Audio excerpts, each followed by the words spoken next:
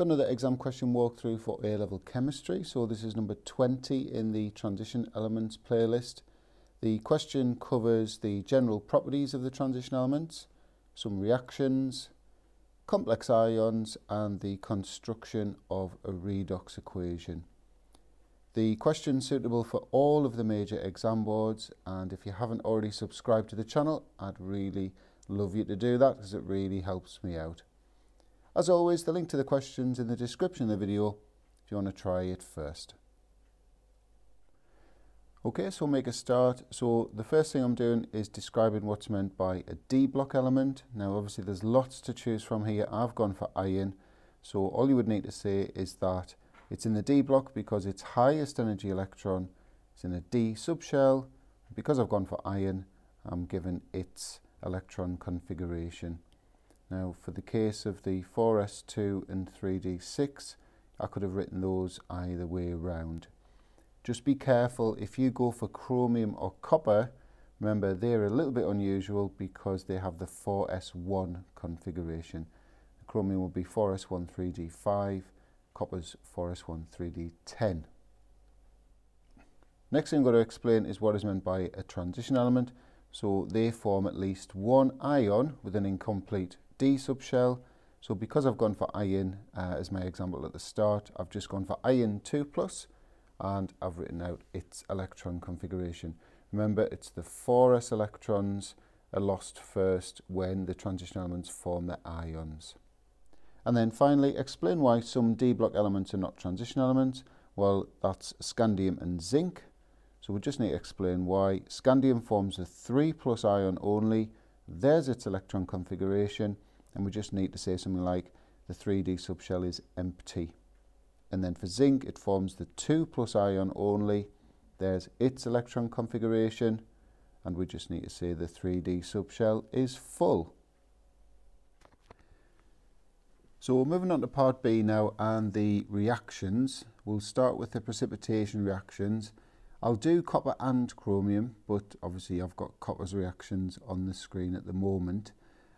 So there's a couple of options we can go for. We can either go for the precipitation of copper 2+ with aqueous hydroxide ions, and we're going to get copper 2 hydroxide, which is a blue precipitate, pale blue precipitate to be exact, but pale's not required. You could have gone for the reaction with aqueous ammonia there, but the equation's a bit more complicated, so I've just kept it as simple as possible. The alternative reaction you could have gone for with copper is the reaction with aqueous iodide ions, and that gives a white precipitate of copper 1 iodide and a brown solution of iodine. So in my opinion, this first one is the easiest one to go for. And here's the chromium example, just in case you went for that option. So I've gone for the simplest version of the equation. So it's chromium 3+ ions with 3 hydroxide ions, giving CrOH3, which is a green precipitate, or technically it's grey-green in colour, but green is totally fine. Again, you could have gone for the reaction with aqueous ammonia, which still gives the same precipitate, but the equation's a bit more complicated. Now moving on to the ligand substitution reactions. So I've written up the copper ones first. So the easiest one in my opinion is this one here. So that's the aqueous copper 2+ ion, but we've got to use the full formula now. So we're showing the 6 water ligands. So that reacts with 4 moles of Cl- ions, and you get this complex here, which is a yellow solution. And obviously the 6 water ligands have been substituted by those 4 chloride ligands.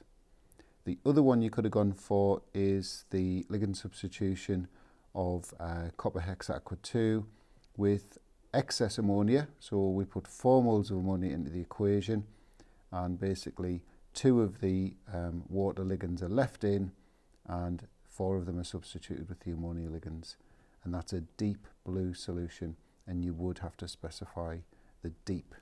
And finally the chromium examples, just in case you've gone for those. So either of these is fine, but they both involve the reaction of the hexaqua 3+ ion with an excess of either ammonia or an excess of hydroxide ions.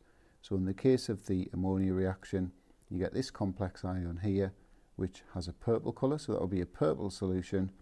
In the case of the excess hydroxide ions, you get this complex ion here, and that's a green solution.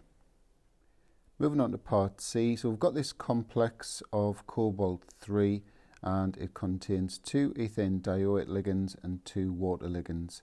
So I've just written the charges of the 3 parts underneath. So obviously cobalt-3 is 3 plus, 2 ethane dioate ligands would be 2 times the 2 minus, the charge was given there, and obviously water is neutral.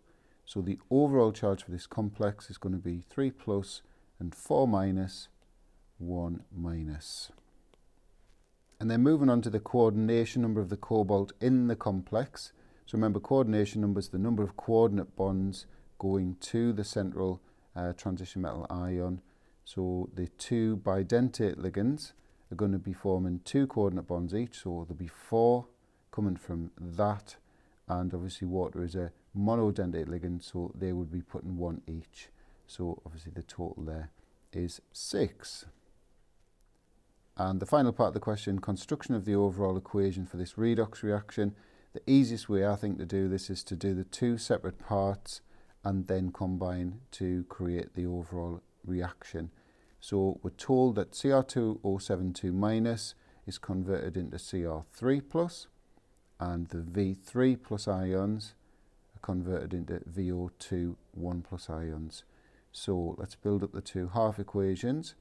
So the first thing we need is a 2 in front of the chromium, and now we'll look at the oxygens. So we're only allowed to balance with water, and because this is acidified conditions, H plus ions. So I'm going to put the waters in next. I've got 7 O's on the left, so I need 7 H2O's on the right. That's introduced hydrogen, so I'm going to put 14 moles of H plus on the left. Now I'll look at the overall charge left and right and balance it with electrons. So we've got 2 minus 14 plus, so 12 plus on this side, 6 plus on this side. So I need to get this side from 12 plus down to 6 plus, so I need 6 electrons. So we'll do exactly the same for the vanadium half equation. So we've got 2 oxygens on the right, so if I put 2 H2O's on the left, there's 2 oxygens. That's introduced 4 H's essentially, so I need 4 H pluses on the right. Overall charge left and right now, so we've got 3 plus and 5 plus. So I need to bring 5 plus down to 3 plus, so I'll put 2 electrons on the right. And now the final part of the process is to combine the 2 half equations so that the electrons will disappear. So basically you want the same number of electrons left and right. So you can see we've got 6 electrons on this half equation, and we've got only 2 in this one. So we're going to multiply the vanadium one by 3, and when we add it together we get all of this here, which we must then simplify. So I'm going to cancel out the H pluses, so I've got 12 on the right, so they're going to disappear, and that would go down to 2. And in terms of the water, I've got 6 on the left but 7 on the right, so those 6 will go, and that 7 will go down to 1. So that there, messy as it is the final answer. And it didn't feel right leaving it a total mess, so I've tidied it up there.